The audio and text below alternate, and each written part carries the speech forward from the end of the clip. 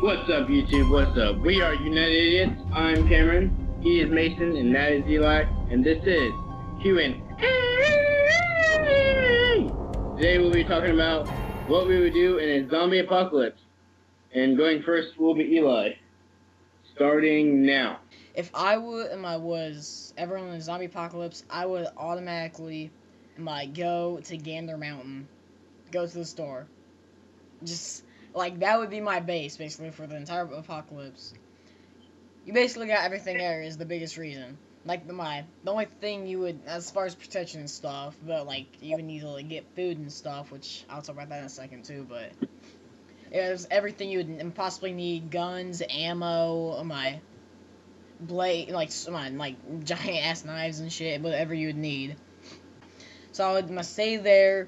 I would build a giant ass wall around the store, like made of barbed wire and shit. And then once I had everything set up, I would make posts around everything with not towers, but areas that you would look down around the area, make sure there's no zombies or nothing. And there'd be guns around with scopes and shit, like rifles. But probably put some 40 caliber bolt actions around the entire place. And then for food, you'd have to go out, get and just Walmart. That's where you would go. Get a bunch of fucking food from Walmart. That's it. You go to Walmart, steal their food, go back to your base. That's it. So, how much time's left? A minute. What would you do, if, as it happened, your family within your immediate house, turned? But, you're in your room and you still have to get through them to leave. Oh, well, I definitely wouldn't kill them, except for maybe Evan.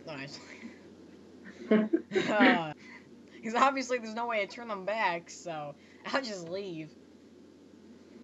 Go.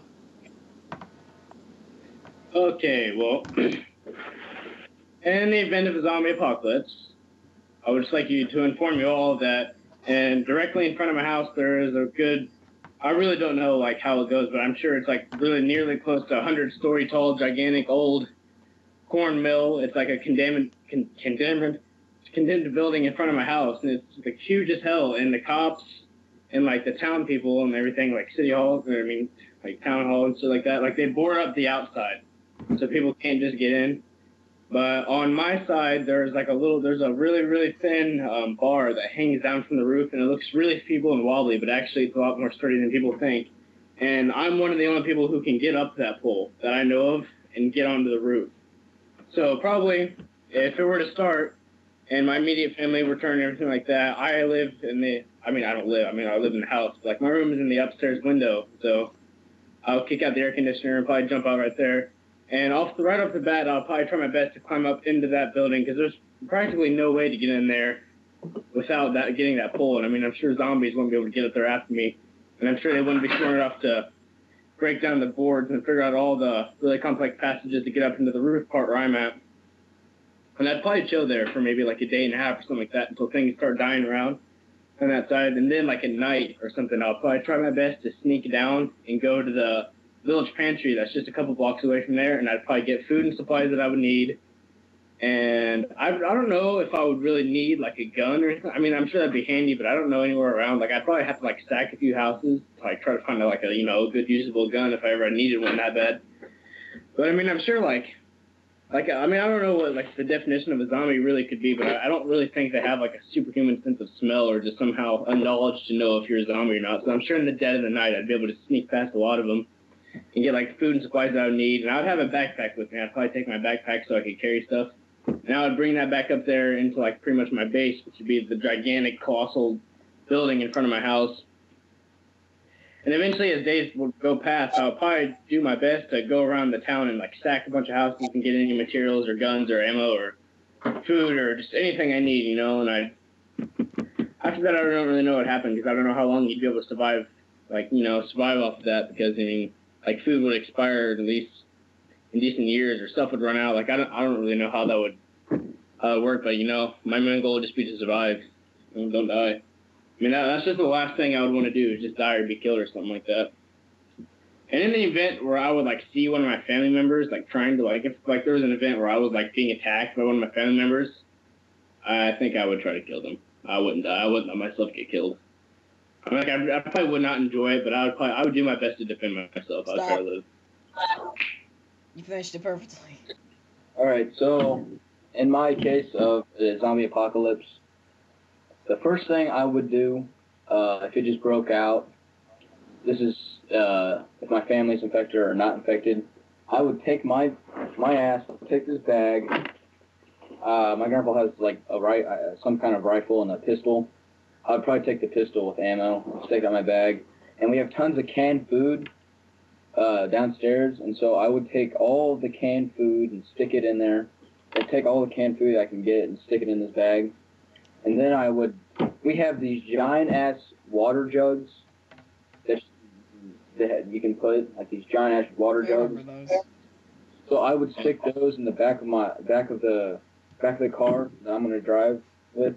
So I'd stick try to stick like 3 of those, whatever spilled, and I'd try to stick them all in the back of my car.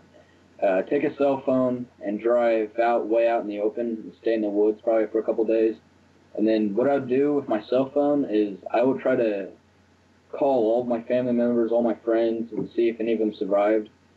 And if they did survive, I would call them and tell them to come to a certain place, meet me somewhere like on Road 37 or something, right off the Road 37, and we would all meet, and then we would all drive together somewhere safe. I don't really exactly know where it would be safe. I'd probably try to get access to TV, watch the news or something. Radios.